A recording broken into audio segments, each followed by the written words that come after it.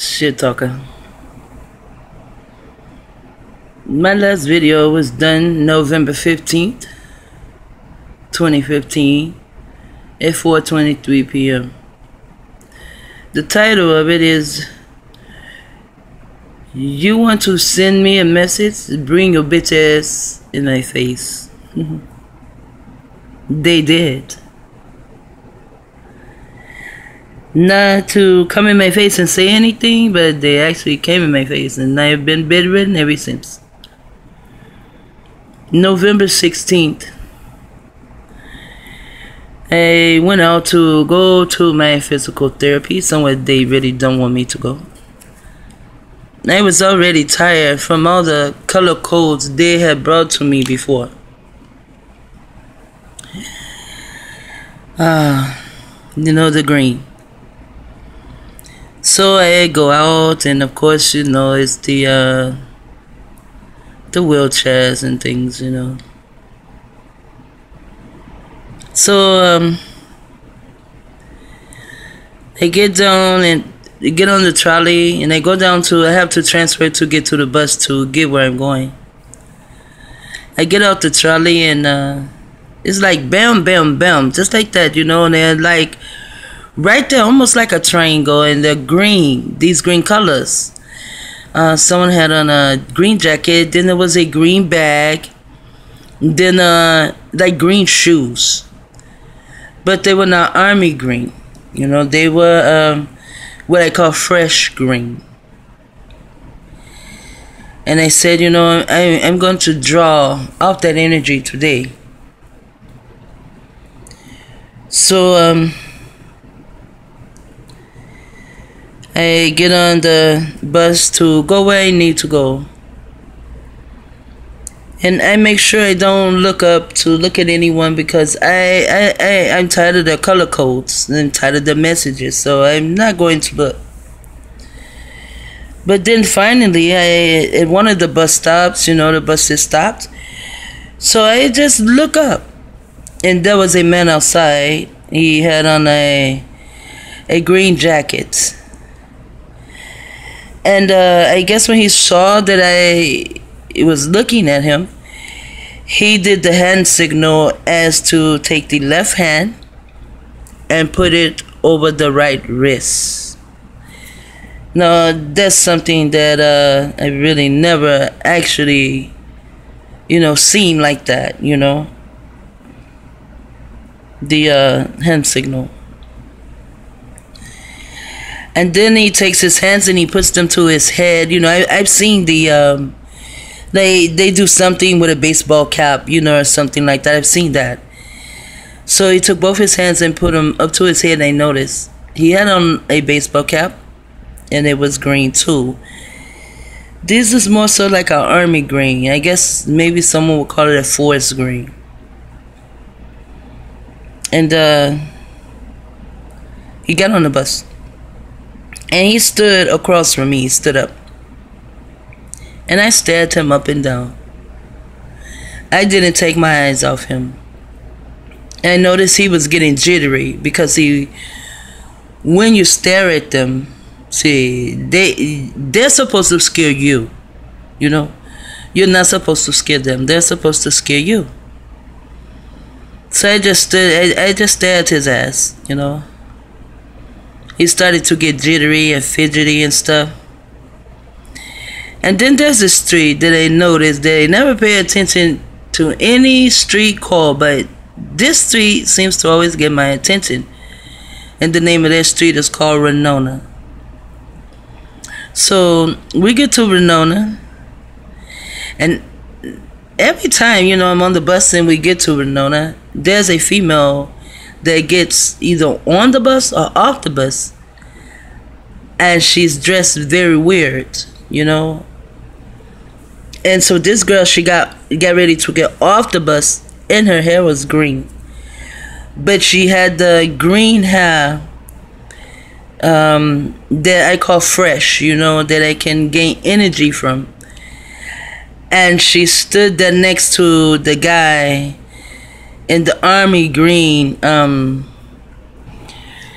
And she stood there next to the guy in the army green jacket and hat because he was standing, you know, by the back doors. And I kept looking at her hair and noticing that it was green. And the pretty green it was. And then I could see his jacket and his hat. So when she get off the bus, someone else gets off the bus also. And there was a seat that would face me, you know, because I'm sitting on the bus going like this way. Then there are seats that go this way, you know.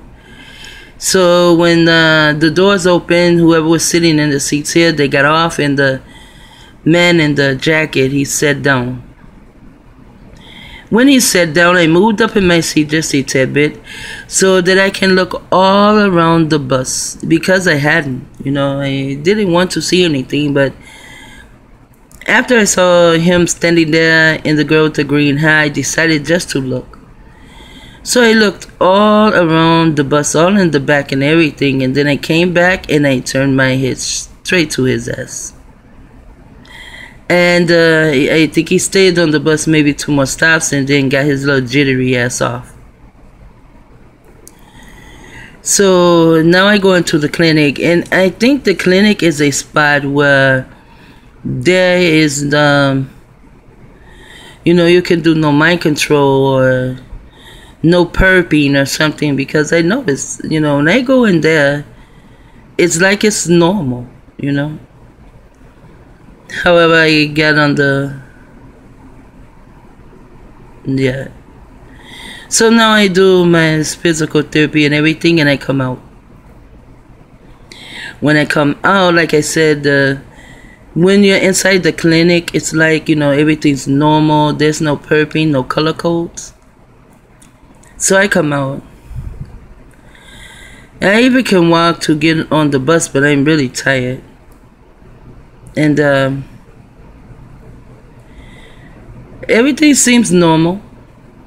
And then this melanated chick, she gets on the bus and she sits down next to me, you know, like across from me. I'm sitting here going this way because these are the disabled seats, and she sits on the other side going that way, but she's across from me. Doesn't have anything in her hand or anything. But she has on military jackets, military hats, and these just green, you know, military color shorts. You know, they're like half pants. They have the strings on them. They come to the knees. And she sits there. She looks at me and she smiles. I just look at her because I know that they're listening to my video, so now, you know, they want to look me in my face and smile, so I don't know who they are, but like I said, I can smell the motherfuckers. So a couple of stops down, the bus gets filled with all these people, and they're all in like army fatigues, green army fatigues, all of them. I don't know if they know each other or not, but the way they sat down, it's like they didn't. Maybe these two here knew each other, and maybe these three knew each other, and that was it. The rest seemed like they didn't know each other. And then I thought in my mind, are all these people in on it? Are they being simulated?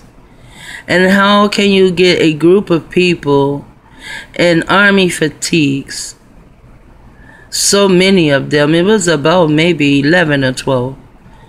So how can you get so many together at one time at one bus stop for them all to get on the same bus? So I was just in my own thoughts. And so the bus, you know, it goes down. The girl that's across from me, she gets up and she actually goes in the back with the rest of them. And so when we get to the trolley, I get off the bus to get on the trolley, and I stopped to get something cold for my throat.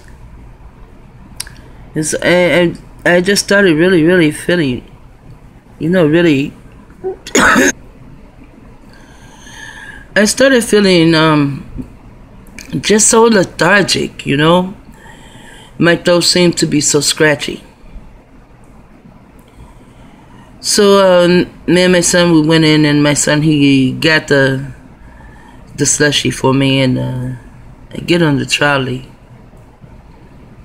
It's only 3 stops down to the house when I get on the trolley. So when I get on the trolley, there's a pink guy. He gets on the trolley. He has on black pants and a gray shirt.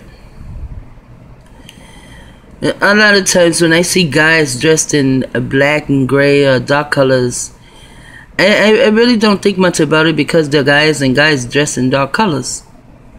But he had on black slacks and a gray shirt that buttoned down. And he had on a black jacket. And he was sitting there. He was, you know, okay. He didn't have a phone in his hand or anything. He got on when I got on. The next stop, a melanated man got on. And now I'm sitting this way on the trolley. And then there are seats that go right here on the trolley. So just say I'm sitting this way, and the guy, he's the melanated man, sitting this way. On this side, not on this side. I'm sitting on this side, but the melanated man is sitting on this side, and he's going this way. And the pink guy is sitting opposite me on this side.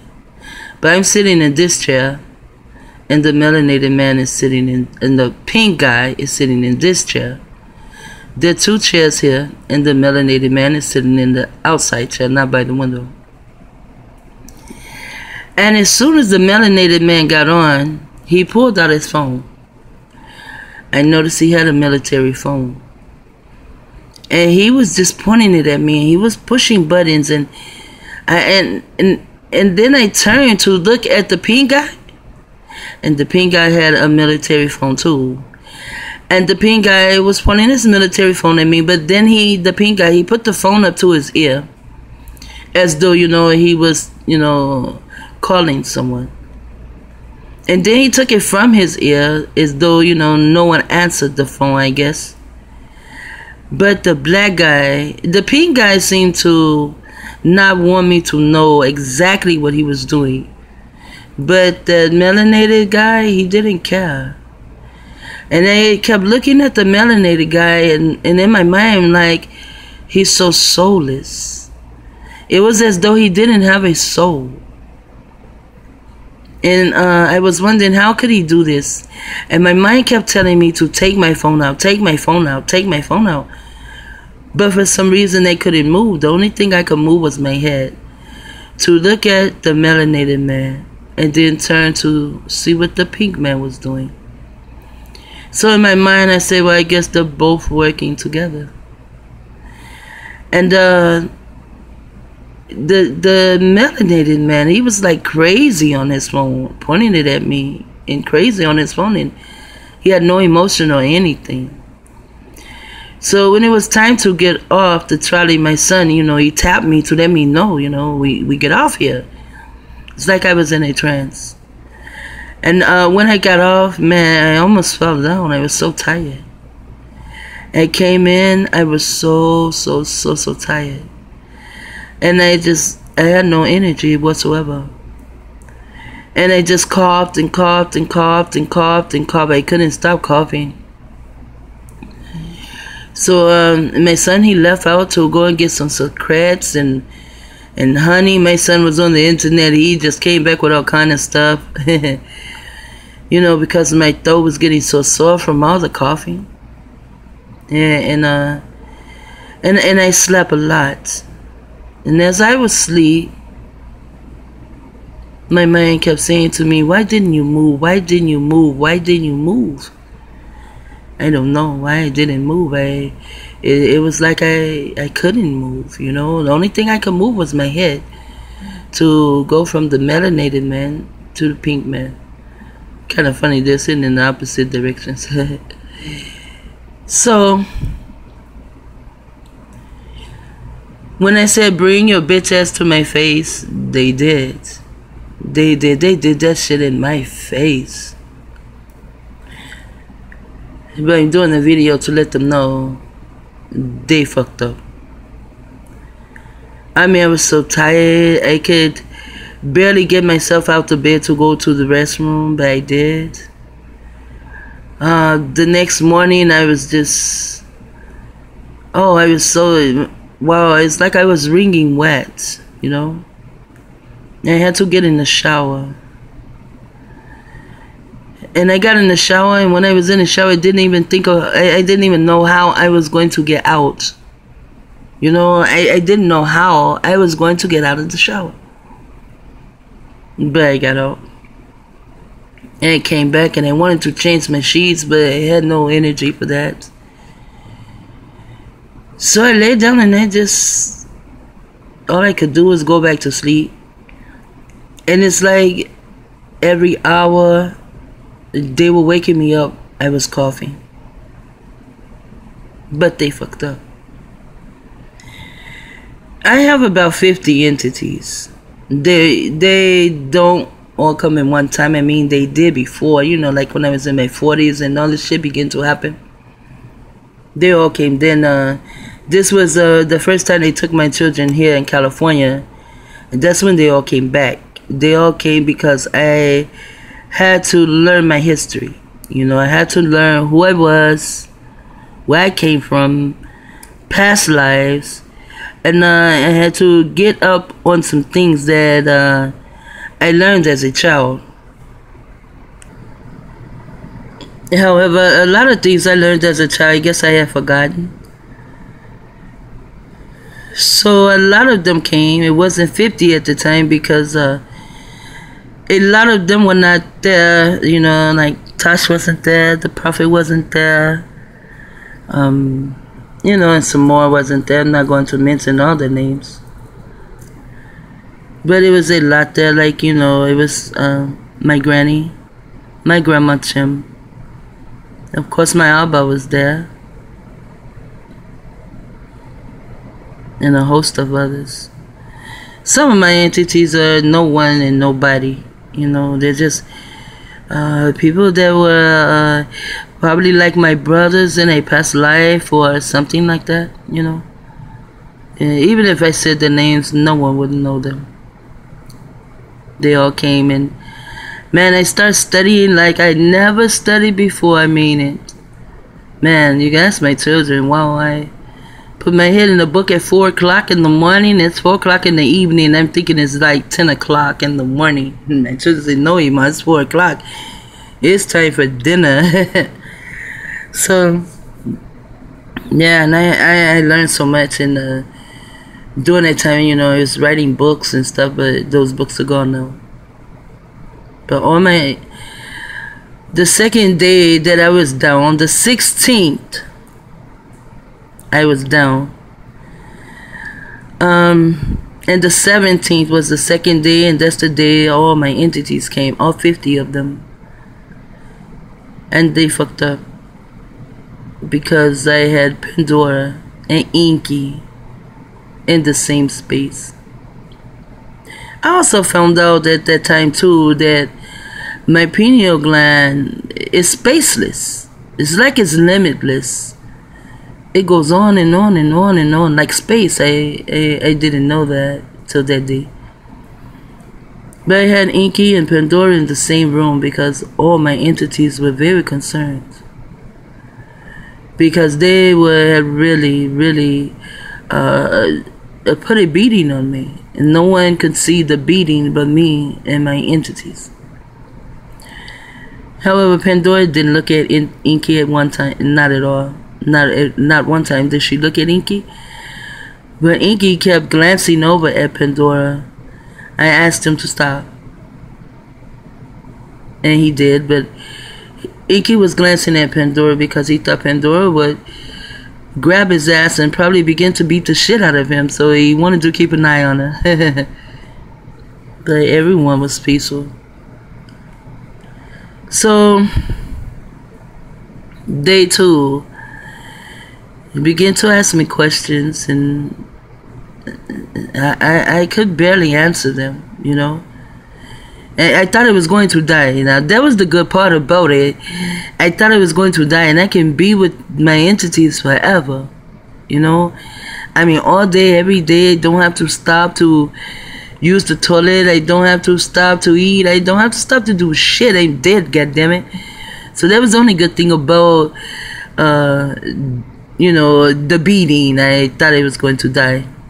But now I think they're just going to kill me slow. But I don't care, because sooner or later I'm going to die anyway. Everyone's going to die sooner or later. So about maybe 2 o'clock, my daughter called. And I didn't answer the phone because I was asleep. I was tired. I didn't feel like being bothered. But I didn't answer my phone, so she called back. And my son tried to grab my phone. It was still in my purse. I hadn't taken it out. And by the time he grabbed the phone, she had hung up, I guess. So he took my phone, he texted her to let her know that I was asleep. But she called back again anyway. So the 4th time she called back, I'm like, damn. So I just answered the phone. He gave me the phone. I told him to give me the phone. I answered the phone, and she said, Ima, what are you doing? No, she said, Ima, are you at home? And I said, yes, I'm at home. And she said, well, I'll be there in about 20 minutes. I said, I'm not feeling too good at all. And then she said, well, when did this start? I said, yesterday. She said, well, I might know why. And she said, I'll be there in about 20 minutes. I'm on the freeway. And I'm doing the driving, so I'm going to hang up. And I said, okay. So I waited for her to come. This is 22 minutes in. I'm going to come back.